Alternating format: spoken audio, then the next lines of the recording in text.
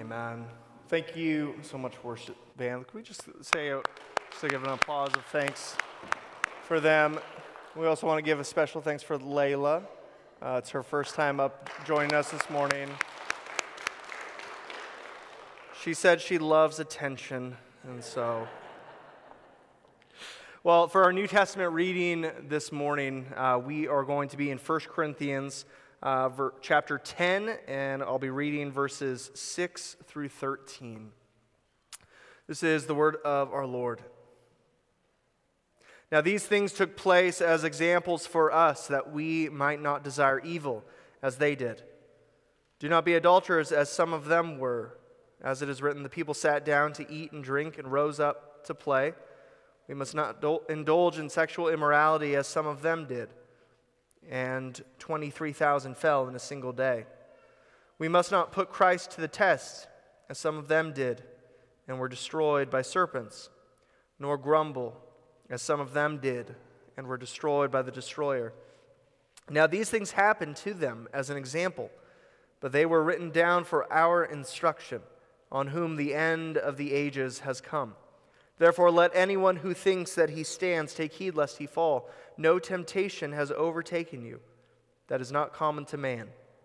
God is faithful, and he will not let you be tempted beyond your ability, but with the temptation he will also provide the way of escape, that you may be able to endure it.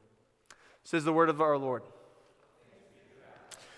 For our scripture text, for our sermon text this morning, we are going to be continuing our sermon series through the book of Samuel. And so I ask you now to turn to 1 Samuel. We're going to be reading chapter 29. This is God's word. Now the Philistines had gathered all their forces at Aphek, and the Israelites were encamped by the spring that is in Jezreel. And the lords of the Philistines were passing on by hundreds and by thousands, and David and his men were passing on in the rear with Achish. The commander of the Philistines said, "What are these Hebrews doing here?" And Achish said to the commander of the Philistines, "Is this not David, the servant of Saul, king of Israel, who has been with me now for days and years? And since he deserted to me, I found no fault in him to this day." But the commanders of the Philistines were angry with him. And the commanders of the Philistines said to him, "Send the man back, that he may return to the place to which you have assigned him. He shall not go down with us in battle, lest in the battle he become an adversary to us. For how could this fellow reconcile himself to his Lord? Would it not be with the heads of the men here? Is this not David, of whom they sang to one another in dances? Saul has struck down his thousands, and David his 10,000s? Then Achish called David and said to him, "As the Lord lives, you have been honest, and to me it seems right that you should march out and in with me in the campaign. For I have found nothing wrong in you from the day of your coming to me to this day. Nevertheless, the lords do not approve of you. So go back now and go peaceably, that you may not displease the lords of the Philistines." And David said to Achish, "But what have I done? What have you found in your servant from the day I entered your service until now, that I may not go and fight against the enemies of my lord the king?" And Achish answered David and said, "I know that you are blameless in my sight, as an angel of God. Nevertheless, the commanders of the Philistines have said, 'He shall not go up with us in battle.' Now then, rise early in the morning with the servants of your Lord who came with you, and start early in the morning and depart as soon as you have light." So David set out with his men early in the morning to return to the land of the Philistines. But the Philistines went up to Jezreel. This is the word of the Lord. Let's pray. Most wonderful Heavenly Father, we ask that by your Holy Spirit you would loosen my mouth to preach your word, that you would open our ears, open our hearts to receive your word, for it is life to us. Lord, help us to be attentive to your word. We ask this in Christ's name, amen.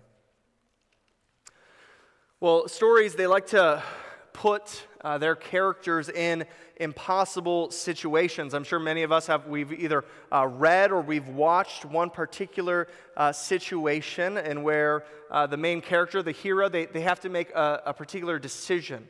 The situation that I'm talking about, it typically goes something like this.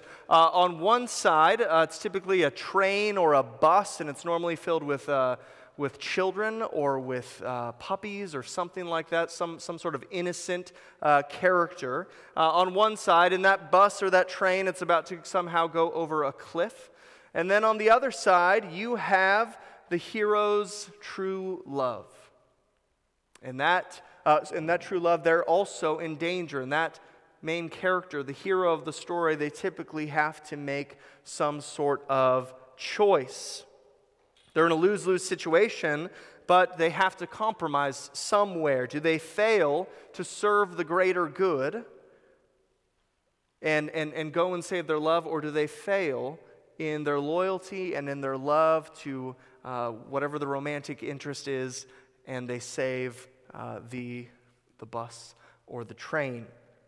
This type of situation is used over and over again in stories. I couldn't choose one, right? I think that scene has probably been in every single Marvel movie that's ever existed. It's been in Toy Story. It's been in a whole gamut of others. I'm sure you know what I'm talking about. Why is it that we like putting our main characters in these sort of impossible problems, these impossible situations? Well, I think it's because life is filled with situations like these, where situations, they genuinely seem impossible. You and I, we feel compelled to make some sort of choice. We feel compelled to compromise somewhere on our loyalties and our commitments. And we feel that pressure. And we like putting that situation in stories or in movies because I think it gives us hope that somehow there is a way through, somehow there is a way in which that tension can be made through where we don't have to make choices like that. Well, what I want each of us to hear from our story this morning is that if you ever feel like you are put in an impossible situation, if you are ever put in a place where you genuinely feel like you have to compromise somewhere, I want to encourage you to hold on because God preserves the blamelessness of His people. That's what our story is really about. It's about how God will preserve you and He will preserve your integrity and your blamelessness in life, no matter what a situation might look like. Now, the story is actually a part of a larger story that actually began all the way back in chapter 27. These scenes are all interrelated, and so last week, if you remember, I'm going to bring this up now because we're going to be referencing to it. In chapter 28, this is when Saul, he went to go visit the medium. And that's really, I think, where this story that we're reading today, that's really where this story begins, because that story, that scene of Saul visiting the medium, that's really meant to be a contrast for this story that we're reading here. But this first section that we're going to be looking at here, I want us to call it a lose-lose situation, because that is the situation David, our main character, he is finding himself in. Now, if you remember, like I said, this story started way back in chapter 27. In chapter 27, David, he left Israel, he left the land of Israel, and he went to go live with the Philistines, and he made his way to King Achish, and there he's able to live peaceably for about 16 months. He's able to avoid any sort of problem with Saul. Saul had stopped hunting him. He's able to avoid any sort of conflict with Israel and with the Philistines. And he doesn't have to betray. He doesn't have to make any sort of decision. He's just sort of in this limbo for a season. But then right at the beginning of chapter 28, if you have your Bible open, I want you to look at chapter 28, and I want you to look at verse 1, because then a problem arises there for David. It says, "In those days the Philistines gathered their forces for war to fight against Israel. And Achish said to David, 'Understand that you and your men are to go out with me in the army.' David said to Achish, 'Very well, you shall know what your servant can do.' And Achish said to David, 'Very well, I will make you my bodyguard for life. Okay, so David, he's now forced into this problem. He not only has to go to war with Achish against Israel, but he's also promoted to this officer-like position. He is now supposed to be Achish's bodyguard. He's Achish's right-hand man. Okay, so that starts the beginning of chapter 28, but then chapter 28, it just leaves us on this cliffhanger. It introduces a problem, but then immediately we jump to Saul. Okay, the camera moves back towards Saul, and Saul, as we know, we looked at last week, he goes and he visits the medium. And so for a while, we're just sort of left waiting. What is David going to do? There's this problem that's been thrust upon him. David has been able to be in this place where he's able to have his cake and eat it too, but we don't know what he's going to do. And then we go to Saul. But here in chapter 29, the camera pans back to David, and that tension in the story begins to rise, because in verse 1 it reminds us, oh yeah, remember the problem that was mentioned earlier. Now the Philistines had gathered all their forces at Aphek, and the Israelites were encamped by the spring that is in Jezreel. And the question for any reader or for any listener at this point is, what is David going to do? Where is David going to compromise? He hasn't had to make any sort of choice at this point. He's been able to live with the Philistines in peace. He's been able to avoid danger from Israel, but now he has to make a decision.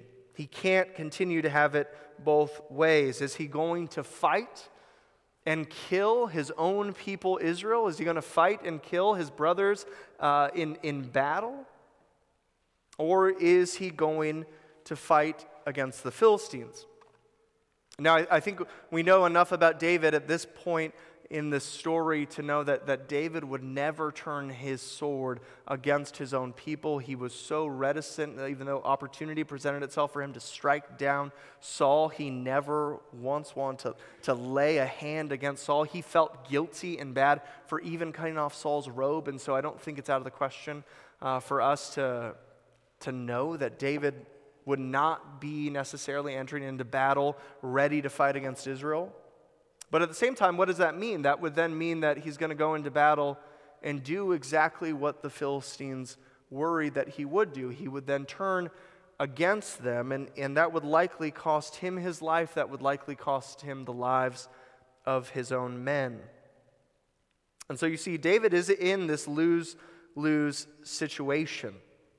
But before we go on, I want us to just reflect for a moment on how you and we might respond in similar straits.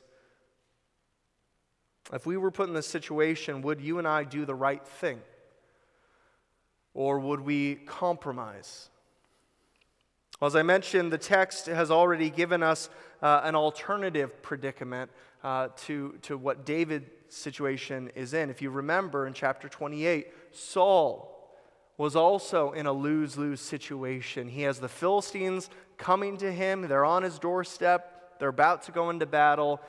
Saul is crying out to God, and God is nowhere to be found.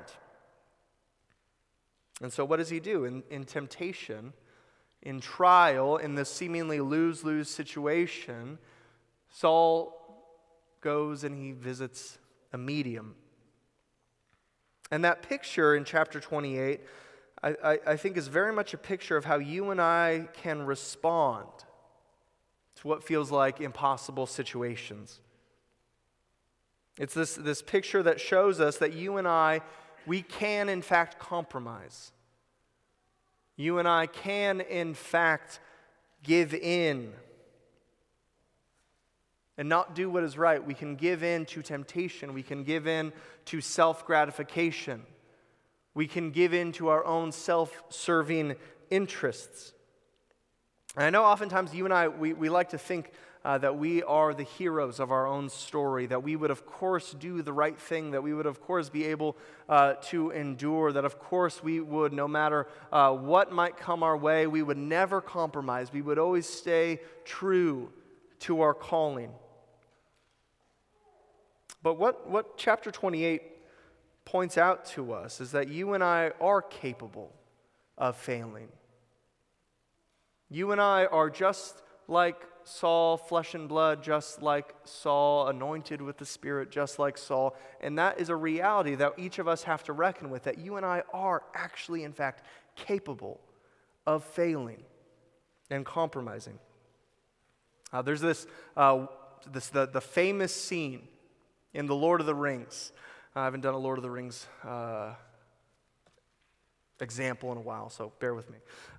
In Lord of the Rings, there's the famous scene where Frodo and Sam, they finally have made it to Mordor. They're finally in the caverns of Mount Doom, and Frodo, he has the ring in his hand. Sam, his friend, he's spurring him on, drop the ring into the fire, cast the ring into the fire, destroy the ring, then all of the problems that have happened and all throughout the story will finally be over.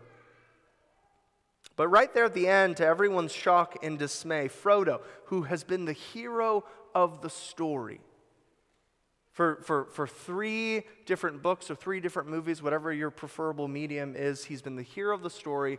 There at the very end, he closes his fist, and Frodo fails. He closes his fist and he grasps the ring tightly and he says, "No, the ring is mine."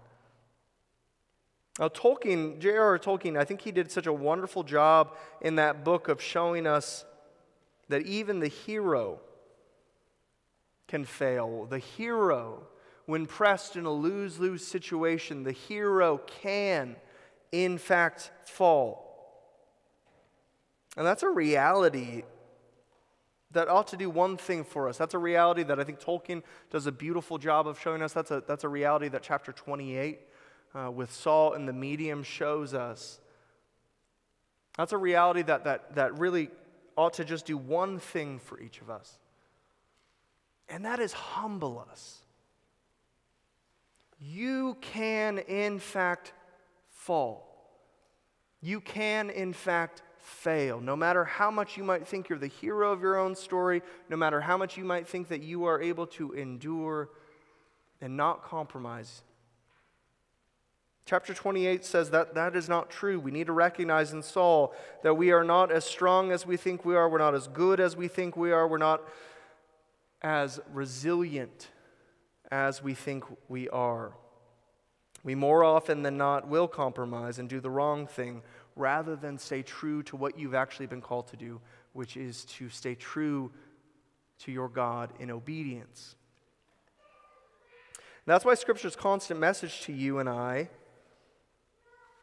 is really this: be humble and know this: you are not the hero of your own story. You are not the hero of your life. But instead, Scripture tells us continually to be humble and to trust that God will provide a hero, and that trust that God will, in fact, do what is right by you. And this leads us to the second half of our story.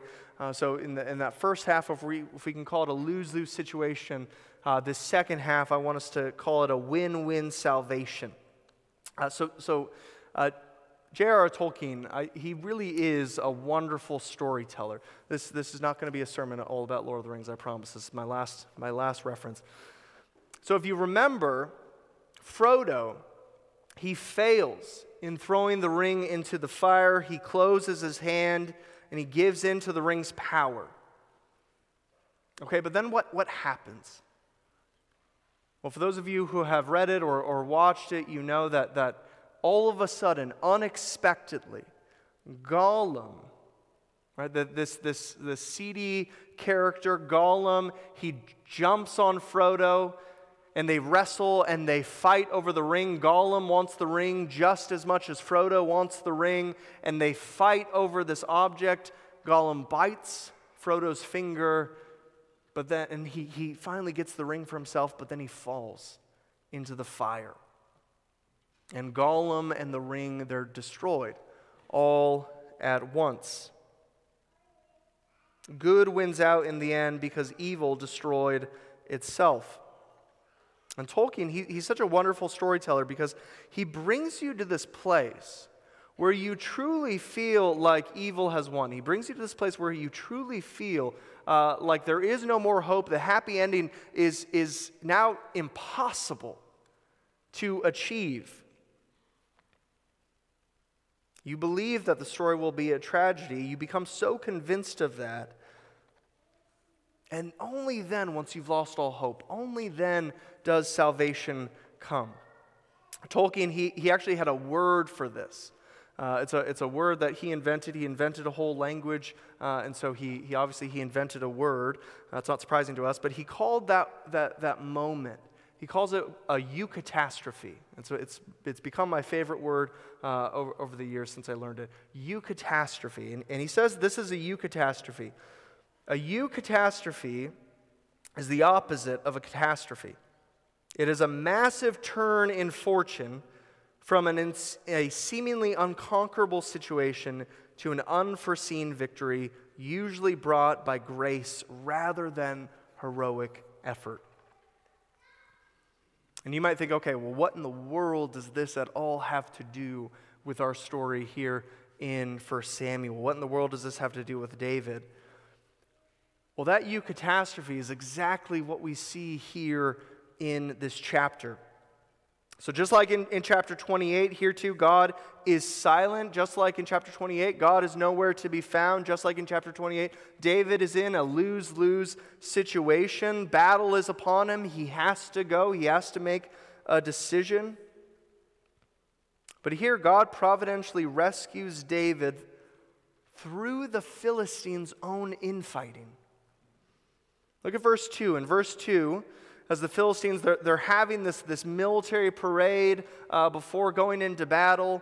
You can imagine some sort of parade where all the soldiers are marching through and everyone is getting, building up courage through this sort of pageantry. David and his men, they come through. The Philistine lords, they see David and his men, and that just fills them with so much concern. And they say, what are these Hebrews doing here? And from that, this argument breaks out between Achish and between the other lords. And Achish, he tries to vouch for David, but it says that the commanders of the Philistines were angry with him. And the commander of the Philistines said to him, send the man back that he may return to the place to which you assigned him. He shall not go down with us in battle, lest in the battle he become our adversary. And it goes on and says, is not this David of whom they sing to one another in dances? Saul has struck down his thousands, and David his 10,000s. All right, and then just like that, what seemed like a lose-lose situation, that pressure that was building, that David was going to have to make a choice, it just sort of vanishes and dissipates. And Achish comes to him in verse 10 with this good news. And he says, now then, rise early in the morning with the servants of your Lord who came with you, and start early in the morning and depart as soon as you have light.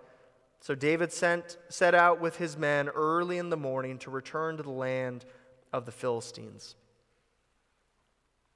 Now, whereas chapter 28 ends with this continual reminder of Saul having to leave by night. He goes to the medium by night, and he leaves in the darkness of night. Here in this final verse in chapter 29, it reminds us that David is leaving in the light of the day, of the new day. It says that 3 times in the span of 2 verses. It's trying to make this point here, that in this scene, David is essentially being released from exile. He's essentially being released from his service in with the Philistines. David, from what we're able to tell, he doesn't have any relationship with Achish until after he's king.